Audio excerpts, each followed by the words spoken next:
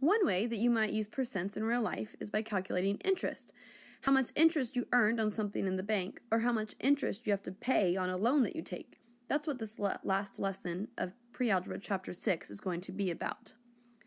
So as I just said, interest is an amount of money that you either have to pay extra or you earn because you use money by the bank or you put money in the bank. The starting amount of money that you work with is called the principal.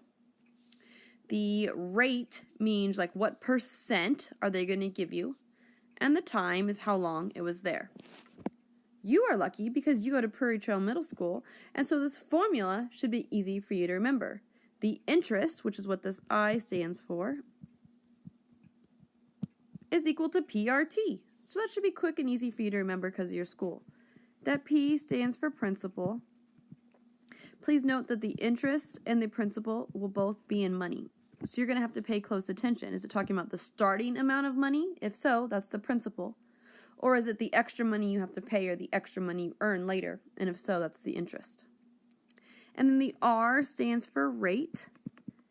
We're going to look at annual interest rates, which means each year. And so your rate is always going to be in a percent. And then the time is what the T stands for. And for our purposes, since we're talking about annual interest, we're going to be talking about years. But you could be talking about monthly interest if you wanted, whatever. Just know that in our problems, we're going to be talking about years. Always remember what we told you back in lesson 6.3 when we learned our percent equations. When you use a percent inside of an equation, you have to go back 2 spots to make it decimal form. That is always true, and so we're going to follow that rule here today as well. So interest is equal to the principal times the rate times the time. You should know that from way back in chapter 1 and even from last year, that when your variables are connected, that means multiply. All right, let's see this in action. Example 1 says, Ken borrowed money for 4 years at an interest rate of 6%. Well, here I see years, so I know this is going to be my T, my time. Here, this is the percent sign, so I know that goes with the rate. He owes $540 in interest, so that money is going to be the I. This was the R. And how much did he borrow? So the P is the question. The P is the part we don't know. So let's write our formula. I equals PRT. And let's substitute in the values we do know.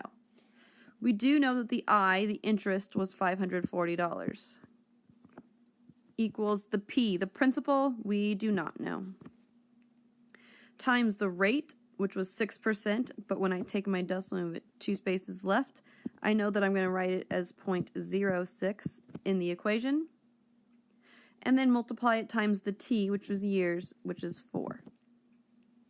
Okay, well I can't multiply the P by the 0.06 and the 4, but I can multiply those two numbers to get 24 hundredths, or 0.24. And I know if I'm multiplying an extra variable with it, I just put it at the end, and then I'm going to bring down what I haven't used yet. So 540 is equal to 24 hundredths times P. Well, to get P by itself, I want to do the opposite, so I want to divide both sides by 24 hundredths. Yes, you're allowed to type that in your calculator. And when you do that, you will get 2250, which means if I'm going to write my sentence here, Ken borrowed $2,250. That was his original amount that he started with, his principal. All right, let's look at example 2. Carly had $2,500 in her savings account. If she earned $506.25 in interest after 3 years, what was her interest rate? Well, let's break it down and look at the pieces. She had $2,500 in her savings account already, so that's her P, her principal, her starting amount. If she earned $506.25 in interest, which means that's going to be my I, after 3 years, so that's my time, what was her interest rate? Question mark. So the R is the part I do not know. All right, let's write our formula. I equals PRT. I, interest. They told us that that was $506.25 equals, this time I can fill in my P, my principal. I know that that's $2,500 times the R, we do not know. We don't know the interest rate, so I'm leaving that there, times the T, which is 3. Well, I cannot multiply them in order, but I can use my commutative property to switch these two around so that I can just multiply the 2,500 times the 3.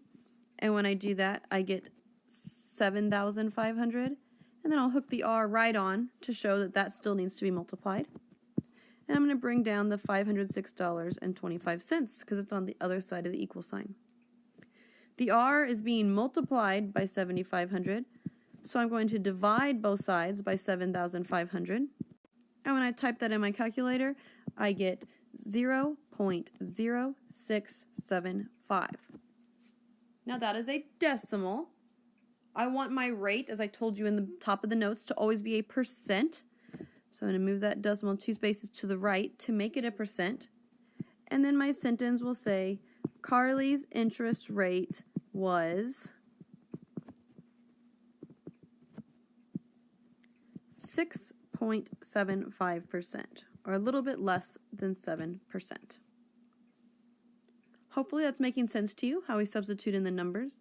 Let's do one more together, and then I'll have you try number 4 on your own. Number 3 says, Edward took out a $1,000 loan. His interest rate is 4.5%, and he will pay off the loan in 2 years. How much will he owe in interest? Well, let's see. He took out a $1,000 loan, which means that's the principal. That's the amount that he's starting with. His interest rate is 4.5%. Since it's percent, I know it's rate, and it has the rate there. So I'm going to give myself a reminder that for the R, I'm going to do 0.045 because I had to move that decimal 2 spaces to the left to get it from percent form to decimal form. And he will pay off the loan in 2 years. Since we're talking about years, I know that that's my time. How much will he owe in interest with the question mark, which means the I is the part we don't know yet. If I write down my formula, that shows me that it's the beginning part before the equal sign that's going to have to stay a variable this time. The I don't know.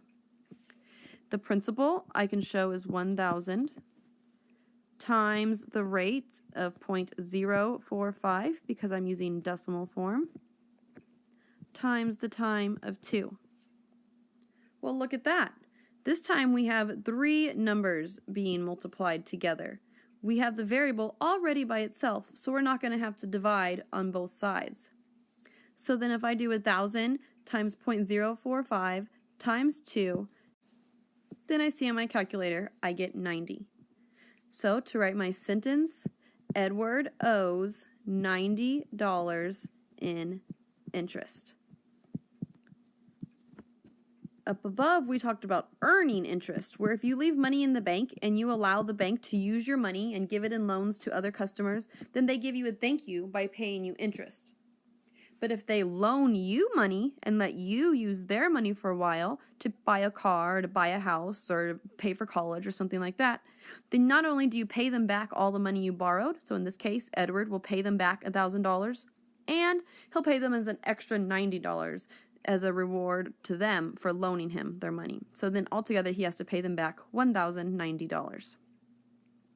All right, let's see if you can figure out the pieces of example 4, where they belong in the formula. Try working it out and solving. Push pause on the video while you're doing all that, and then come back and check yourself. Hopefully you saw that opening with $4,000 means $4,000 was the principal. The rate was 4.25%, so when I used it as decimal form, it was 0.0425. The question asks how many years? We don't know it, so it means T is the variable part I cannot fill in. And it says she earns $170 in interest, so that's my I. So I substituted those numbers in for each of the variables that I just described. T was left open at the end. I multiplied the numbers that I could, and then hooked T onto it to show that it would all be multiplied. Then since the T was multiplied by 170, I had to divide both sides by 170, and hopefully you can see that that was 1 without needing a calculator on that part. So that means my sentence is Amanda earns $170 in just 1 year. That's pretty good, huh?